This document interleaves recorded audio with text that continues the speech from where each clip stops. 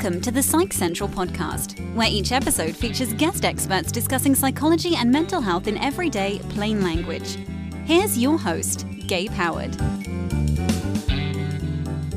Hello, everyone, and welcome to this week's episode of the Psych Central podcast. Today, I will be talking to Rachel Grant. She's the owner and founder of Rachel Grant Coaching and is a sexual abuse recovery coach. She is also the author of Beyond Surviving, the final stage in recovery from sexual abuse. She works with survivors of childhood sexual abuse who are beyond sick and tired of feeling broken, unfixable, and burdened by the past.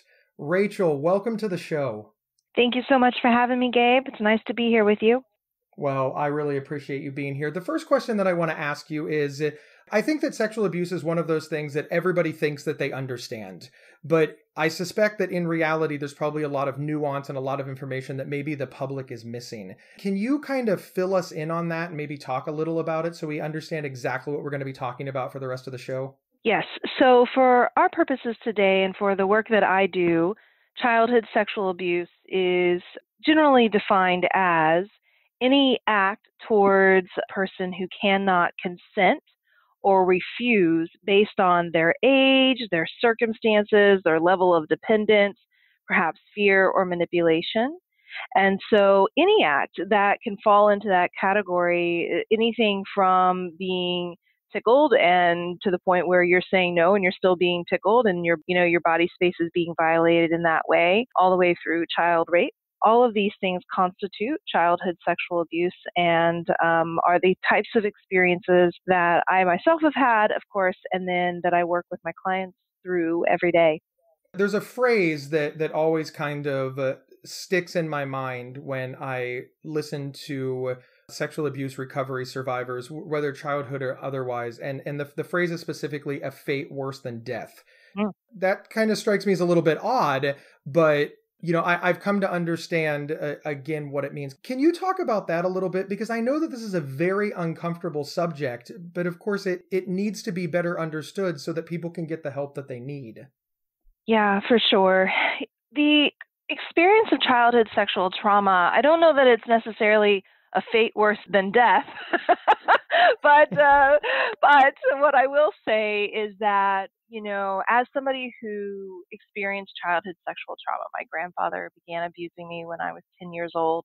It's likely that he was abusing me before that, but my most conscious memories start at the age of 10, so that's just where I mark it. There's an immediate rupture of self that happens when sexual abuse is occurring. And so what I often describe it as is you have this sense of self, you have this person who you are, and the trauma creates a disconnection and a separation from that self. And then what happens is over time, all of these layers of abuse and trauma and the beliefs that you have as a result of that experience get layered on top of who you really are.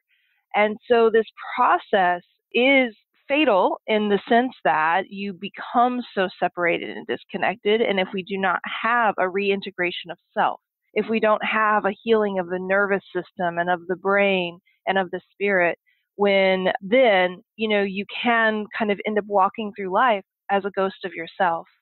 And that's tragic. And this is a real epidemic in our world. And so talking about it is so key, Gabe, because without conversation, without bringing these things into the light, we can't really get into the process of creating systems and structures and policies that really will fully address what's going on here in our world, in our family, and for the young people, children, today who are being abused. So we want to try to prevent the next generation as much as we possibly can. And I know that a lot of childhood sexual abuse survivors, they start off on a place of blaming themselves. They think it's their fault, which makes them not great at advocating for themselves because they sort of feel like it's their problem to deal with when it's anything but. Am I speaking truth or am I misunderstanding? Oh, yeah, for sure.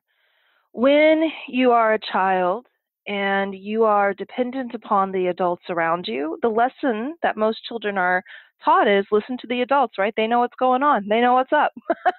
Trust them. Follow their lead. Follow their guide. And a lot of times that's to the benefit of the child, right? If you have good mentorship, if you have good guardianship, you have someone who is really trying to light the way for you as you're trying to figure out this whole crazy thing called life. But when an abuser uses that child's innocence and trust to create a circumstance in which abuse happens, the child is completely faced with something that is discordant. So you have, on one hand, these messages that you've been given that the adults in your life care about you, trust them, they want the best for you. But your internal experience is one of fear and lack of safety and confusion. And so one of the things that we all do as human beings is we try to understand why we're having the experiences that we have. And so if you put a little person in that kind of environment and leave them to their own devices to try to understand why is this happening to me, then the egocentric mind of the child, which just basically means, children focus on themselves, right? They're not very altruistic yet. Right. We're young. Normal. That's part of, healthy, normal human development. The trap of that for children who are experiencing trauma is that they turn everything internal. And so it becomes, what am I doing? What's wrong with me? What am I doing that's causing this? What is there about me that's making this person hurt me in this way? The other reason why that happens, Gabe, is because it's protective for the psyche. If you're a child, you're dependent upon the adults around you for your safety. And by the way, I'm speaking in this context because the majority of abuse happens within the context of family. It's actually a very small percentage of abuse and trauma that happens outside of that context. So you're living within this family system. You're dependent upon the adults for your food, your shelter, your clothes, like these sorts of things. So to then mentally make the switch to labeling that person as someone who's harmful, someone who's dangerous, psychologically, that would be detrimental to a child to do that. Because your only out at that point is, I better get out of here. And how can you do that? You can't. So psychologically, we turn this back on ourselves because it feels safer.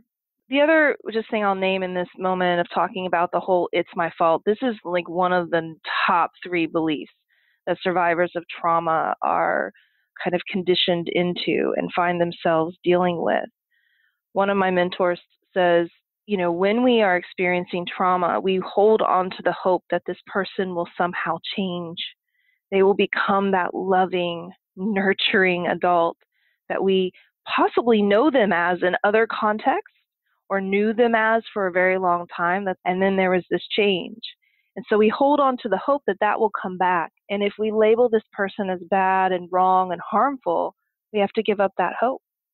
And that, again, is detrimental to a child's psychology. So we hold on to that blame. And this is certainly one of the things that I had to work so very deeply on, Gabe, in my own healing journey. It was quite the mountain to climb. And of course, with all of my clients now, there's a full process within my program where we look at all the different aspects that add up to the idea of it's my fault, and then we break it all down and we dismantle that belief so we can come into the realization that we are not at fault. There isn't anything about who we are or what we did or what we didn't do that caused the abuse to happen. We're going to step away to hear from our sponsor, and we'll be right back. This episode is sponsored by BetterHelp.com. Secure, convenient, and affordable online counseling. All counselors are licensed, accredited professionals. Anything you share is confidential. Schedule secure video or phone sessions, plus chat and text with your therapist whenever you feel it's needed. A month of online therapy often costs less than a single traditional face-to-face session. Go to BetterHelp.com/Psych Central and experience 7 days of free therapy to see if online counseling is right for you. BetterHelp.com/Psych Central. We're back talking to Rachel Grant, author of Beyond Surviving: The Final Stage in Recovery from Sexual Abuse. It sort of strikes me that some of the most traumatizing things that can happen in this space are things that happen because it feels so normal in an abnormal situation. And does that make sense? Because I can see how this is just nothing that people are prepared to deal with, both as the victim and, of course, as the parents or caregivers. Yeah, we've got a lot of dynamics happening here. So first of all, we have to take into account what's called generational trauma. So if the caregivers have themselves experienced trauma and abuse and haven't received support, sometimes even if they have, when faced with the trauma of their child, they just kind of go right back into that blank space of like, I don't want to deal with this. I don't want to look at this. I can't handle this. And so it's like hitting an escape button, and rationalizing or denying it is the easiest escape button there is. So their own trauma can often inform and influence their reactions. This is not to excuse those choices and those behaviors. There are layers that are happening here. You have families where, maybe mom is extremely dependent upon the abuser or vice versa. And so when faced with this, moment, there are all these very layered considerations that the person is working through. What's going to happen? Can I support myself? What if we end up homeless? And I hear this from lots of the people who I've spoken with who have been in these exact situations. It seems like a very clear-cut thing. Your child says, I'm being sexually abused, or I'm being abused by someone, and the adult says, okay, we're going to pursue this, we're going to handle this, we're going to react to it, we're going to take care of you, we're going to protect you. And I would hope to get to the place where we have that being the more standard response than not. But people are people, and they have their layers, they have their trauma. Again, I'm not excusing any of those behaviors because it's really terrible. It's really a problem. But I think something that surprised me in my own healing, and I suppose when I'm working with my clients, is that, part of healing from this trauma is beginning to understand your experience in the full context of everything that was happening. Again, not to excuse or to dismiss, but when we can pull out of our pain, and we can pull out of that moment of just being deeply within the trauma, where our life seems like that's all there is. As we learn and we heal and we grow and we get a broader and broader perspective about the experience, we do start to understand what was happening for that person. What were their fears? What were their traumas? What were their limitations? And I think when we reach that place, Gabe, we start to have a sense of empathy. And to my mind, that is one of the greatest healing factors of all, because we get to step away from that situation and the victimhood of that situation, and instead understand it in the full context of what it really was.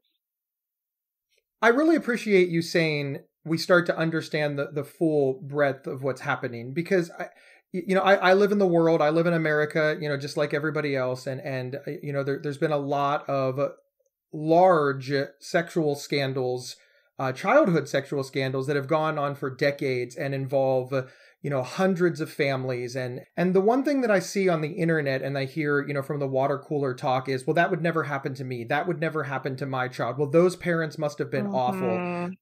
There's this knee-jerk reaction that if you or your child are in that situation, you did something wrong.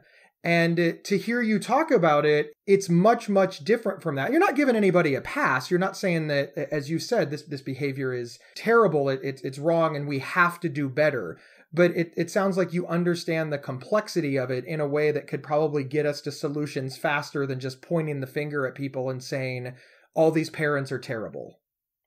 Thank you. Yeah, that's it exactly. And I think that's one of the reasons why having these conversations publicly and bringing this topic more and more to the forefront and starting to impact the way that we educate children in sex ed and in our homes, and how do we educate our parents? I mean, my goodness, the level of things that we do not teach people. I was a teacher, so I love teachers, but I often look at my own experience in teaching. I'm like, man, this is only going to help you for a day. What you really need to be learning and understanding is how to communicate and how to relate to people. And I think that a lot of the reactions that we see that are poor come down to unhealed trauma and a deep, deep lack of education and willingness to approach and talk about these topics. If you had parents being spoken to and talked to, here's what you do, here's how you respond, here are the resources, right? If you think about it, if your kid falls down and gets a scrape on their knee, you know what to do immediately, right? You pick them up, you cut them a little bit, you get the, antibiotic, whatever it is, put on a Band-Aid. Yep. Why do parents know how to do this without thinking about it? Why do they just react? Because we've had this modeled for generations, right? this is how you take care of a scraped knee. What we have not had modeled for only a minuscule amount of time, there are people starting to try to do this work, is how to respond when your child comes to you with an emotional trauma, a sexual trauma. So if we can start to treat these sorts of experiences the same as oh, this is my child telling me he or she has a scraped knee. What is my protocol? What do I do? How do I respond? Then I think we can support our parents and also, of course, educating our children on how to speak up and use their voice too. One of the things that struck me as you were, giving that analogy is you're using all the correct terminology. You said, my child scraped his knee. You didn't say, my child got a boo-boo on his bendy leg or, anything like that. And we understand how to sort of help children through emotional stuff. Like you said, you pick the child up, maybe cuddle them for a minute, but not too long. There's all of these things that I think about, man, when we deal with sex, let's just talk about children and sex. We don't even use the correct terminology. It's, it's your pee-pee or your bottom or, so if something did happen, one, we're already uncomfortable with a lot of emotional things. We're already uncomfortable with sexual trauma. And just at its core, we're uncomfortable discussing sex with children. So I can see how all of those things coming together would make it very, very difficult, for the child to be able to talk about it correctly and be able to, sort of move the needle with an adult. But an adult being able to ask questions back to find out if the child is incorrect, misinterpreting, or again, I fell down and hurt my knee. Okay, how did you fall down? I fell off my skateboard. There's follow-up questions. You know what to look for. You don't have to take the child's word for it. And that doesn't exist, in this other arena. What's the solution for that? Aside of, I can think of a million solutions. We have to stop, tiptoeing around sex with children. I understand, but that's a tall order. My mother still cringes when I say penis or vagina to children under 12. And I'm like, Mom, that's what they're called. And she's old school. She prefers, pee-pee and hoo-hoo. And I understand why she's uncomfortable, but I feel that there's a real need for this kind of open dialogue in our society. But we're only a generation apart. Right. So that means at best one generation, and believe me, I have friends my age that are just like, why are you doing that? They think it's weird. It's such a tricky thing. I think there are so many components that add up to the discomfort that we have around sexuality. America in particular, the United States in particular, is a fascinating society because we are the most sex-phobic, yet the most sexualized. Right. So as long as it's picture and image and these representations of these ideas of bodies and sex that we've come to decide are good and sexy and fun, all of that, then we lean in. But when it comes to the actual nitty-gritty of the thing, it's ooh, hands off. I can't go there. I can't talk about it. And so, where does this come from? I'm not a, historian, so I'd love to speak with somebody who maybe knows more than me, but just from my own kind of intuition and research and being in this field, thinking about, if we trace it all the way back to where we start in this country and the way that sexuality was represented and utilized, if we go even further back than that, and the way that women were traded and are still traded, we've just got a very, very, very, very long history of women's bodies being used as objects, as barter. And so we're fighting against that. And not to leave out male survivors, because just because they don't have that history doesn't mean they don't get abused. They do. And so, to have conversations about sex, to start being more on point about it, to just be open. I don't think it's going to be our generation, in other words. I don't even know if it's going to be the next. I think we're about 3 or 4, fingers crossed, right? Generations out from before we start to really challenge and start to see some shifts. I know some really wonderful people, colleagues of mine, who are doing great work with parents about how they're talking with their kids about sex and their bodies and these sorts of things. So, yes, we have discomfort in talking about sex, but ultimately, This is a conversation that when it gets down to the nitty-gritty, when you put people in rooms together, they talk about sex all the time. Like my girlfriends and I will have deep, interesting, graphic conversations about sex, right? And so there's also this confusing illusion that it's uncomfortable, but it's comfortable. In certain spaces, it's all right. In other spaces, it's not. The parent-child dynamic, there's this tiptoeing around that doesn't happen when they're with their adult friends. So I don't have the answers, I guess is a long story short here. But just looking at some of the things that I've seen at play that I think are where we're making change and where we're starting to see some movement, and some of the reasons why we're still very stuck. I appreciate you being so honest with your own life and your own history and your own trauma. I think that it's very brave to be open about it. And I also appreciate that you've put so much work and research and education behind it so that you can help others. That's very commendable, and I applaud you for it. Thank you so much for moving in that direction. Thank you.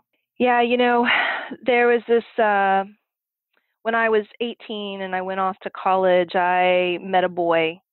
And within, maybe about 6 months of dating this boy, I was really clear that this past trauma of mine was a problem, that I had not healed, that it was really impacting my ability to trust and my ability to communicate, and my emotional regulation was all over the place. And with some prompting from him, I finally decided to start going to counseling and talk about what had happened. In my work, one of the things I talk about are the stages of healing. And in this moment of acknowledging, hey, my life isn't working, I've got to take a look at what happened. That moment of acknowledgement is a bridge from victimhood to survivor. And I lived into that, and I started understanding, and I started coming to realize why my life was the way it was and why I felt the way I felt. And in the midst of all of that, this relationship ended up being a 10-year run that we were together. And along the way, he became a very abusive man, and he drew out my abusive nature as well. And when that relationship ended, Gabe, I was in my new apartment. Life had just kind of been stripped down. I had a sleeping bag and a lamp. And I remember leaning against the wall one day, and I was just crying and in fear and what's going to happen with my life, and I don't know anymore. And you have to think about it. From 18 to 28, I had been with this man. Yeah, it's a long time. Right?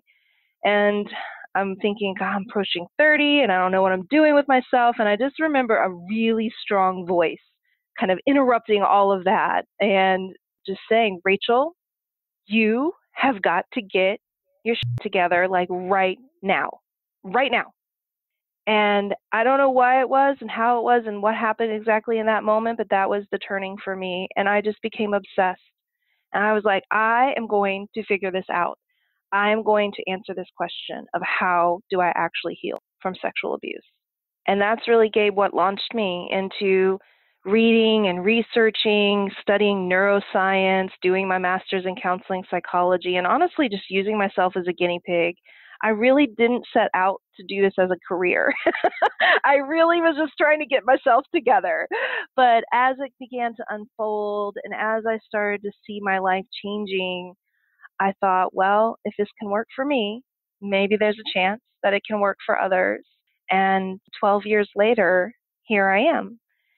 And that to me is the greatest gift, is just when I really started to shift from just understanding the trauma to wanting to understand what to do about it and how to heal about it. That's what I call beyond surviving. That's wonderful. Thank you so much. I really appreciate that. We're almost out of time, but I have a real quick question for the sexual abuse recovery coach. If anybody who is listening is a survivor of abuse, they're relating to your story and they're understanding what you want to say, and they want to reach where you have, what are some of the first steps that they can take toward recovery? So first of all, my darling, beautiful people who are out there listening, who have experienced sexual trauma, this is not a life sentence. You're not destined to be hurt. You're not destined to spend every day dealing with the past and in pain. And the first thing that we can do is make a decision. we have to make a choice that we want something to change. And from that place of choice, we can then take action. And to my mind, the best first action is to understand exactly where you are in this healing process. From my website, you can go rachelgrantcoaching.com/checklist, and you can get my guide that will talk more about the stages of recovery: victim, survivor, beyond survivor. And the important thing about that guide is it's going to give you a checklist to help you figure out where you are, but it's also going to tell you what the goals of each of those stages of recovery are and the types of support that align with that stage. So many survivors of abuse and trauma end up getting re-traumatized because they're trying to do goals that they're not ready for yet. They're trying to reach and achieve things that they haven't got the other foundations in place yet. And they're using healing modalities that don't address the correct stage of where they are. So that guide will help break all of that down. And from that place, you'll then be able to make better decisions and focus your energy on what you need to focus on to get to the next level and then to the next level. Thank you, Rachel, so much. Your book, Beyond Surviving: The Final Stage in Recovery from Sexual Abuse, I'm sure you can get it on your website, but is it also available on Amazon and other sites like that? It is definitely available on Amazon. Thank you so much, Rachel, for being here. I really appreciate you taking the time to, sort of play in my sandbox. You're welcome, Gabe. I appreciate you, and thank you for creating the space for me to share my story and to connect with your community. I really appreciate it. Well, we certainly appreciate you. And listeners, please, if you can take a moment to go to wherever you downloaded this podcast and give us as many stars as possible. Use your words and write us a nice review. Share us with your friends. Share us on social media. Email us. Burn it onto a CD and give it to your grandma. We would really, really appreciate it. And remember, you can get 1 week of free, convenient, affordable, private online counseling anytime, anywhere, simply by visiting betterhelp.com/psychcentral. We'll see everyone next week. You've been listening to the Psych Central podcast. Previous episodes can be found at psychcentral.com/show or on your favorite podcast player. To learn more about our host, Gabe Howard, please visit his website at gabehoward.com. PsychCentral.com is the internet's oldest and largest independent mental health website run by mental health professionals. Overseen by Dr. John Grohall, PsychCentral.com offers trusted resources and quizzes to help answer your questions about mental health, personality, psychotherapy, and more. Please visit us today at PsychCentral.com. If you have feedback about the show, please email show@psychcentral.com. Thank you for listening, and please share widely.